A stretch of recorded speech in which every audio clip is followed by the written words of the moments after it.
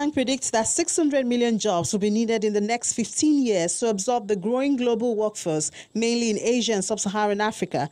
Meanwhile, the National Bureau of Statistics has put the number of the working age population in Nigeria, which is between 15 and 64 years, at 115.5 million as at the third quarter of 2018. For the same period, the number of persons in the labor workforce, that is people who are able and willing to work, was put at 90.5 million.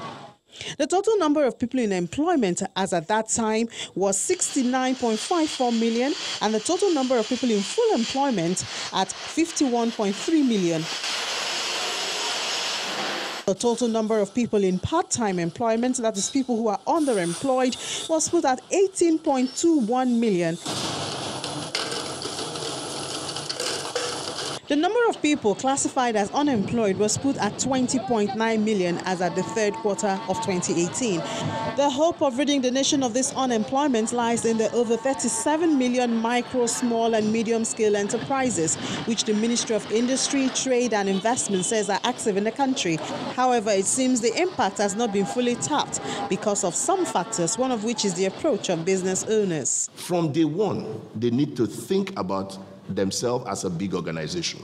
And one key factor is governance. So I will say to myself, yes, I'm the founder, yes, I'm the CEO, but we're going to have shared responsibilities.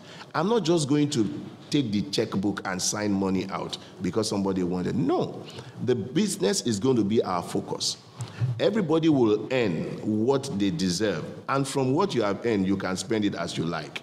The business must have an identity of their own.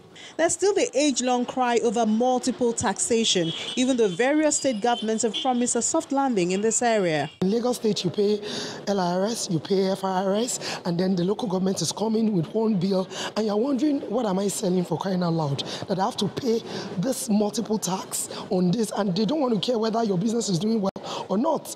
One of the things that we find is that when you support businesses to grow, and then you have a little bit less of those kind of complaints. So one of the things that we're doing at LSCTF is to tackle unemployment.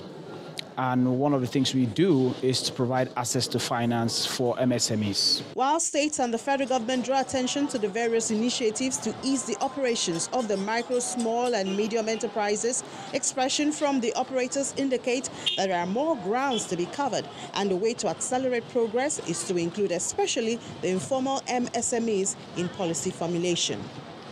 Ini John Mecca reporting for Channels Television News.